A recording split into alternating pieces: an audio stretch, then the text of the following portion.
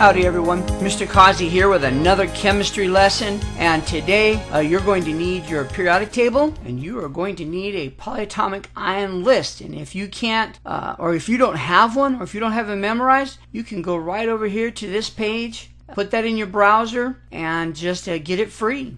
You can get a whole list of the most common polyatomic ions. And you will need to know oxidation numbers, how to determine charges, and oxidation rules. And as always, there are videos dealing with these subjects. So make sure you know these, and make sure you know your oxidation rules. Alright, let's look at the problem. In which compound does sulfur have the highest oxidation state? In H2SO3 or in H2SO4? One of the first things that we'll really need to remember here and get ready to analyze is that the charge of an atom or ion, or the possible charge, is the oxidation.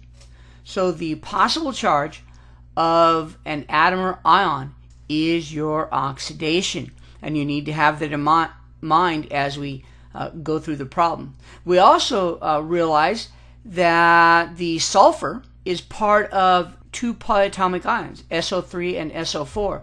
So really all we really need to know is the SO3 and the SO4.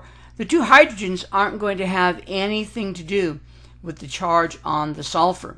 And the polyatomic ions both have a -2 charge. And you can get that off the polyatomic ion list if you don't have them memorized. So with that, let's go ahead and determine the SO3. Now in the SO3, we have a -2 charge, and we have 1 sulfur and 3 oxygen. We don't know what the sulfur's charge is, but if you look at your oxidation rules, most of the time oxygen is a -2, except for when maybe it is in a peroxide, then it's a -1, or if it's with a fluorine, it's going to be a +1 because of fluorine's high electronegativity.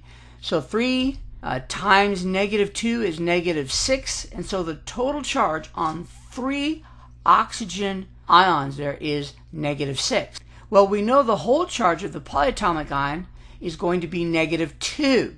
So then we can go ahead and write a little algebra that the charge of the sulfur plus the charge of the oxygen has to equal -2. Do a little bit of the algebra magic, add +6 to both sides, and we get +4. And that's the charge of sulfur in this ion.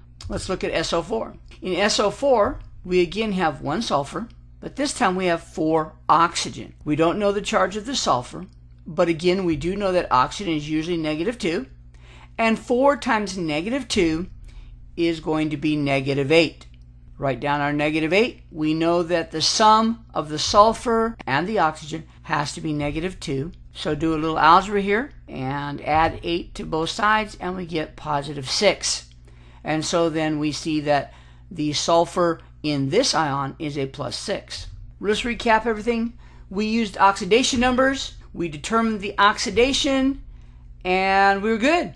If you have any questions, send an email to Mr. Causey at mrcausey.com, and check out mrcausey'sworld.com, and go to the PowerPoint videos and more information there. Lots of videos at my YouTube. Go there and sign up for my YouTube channel.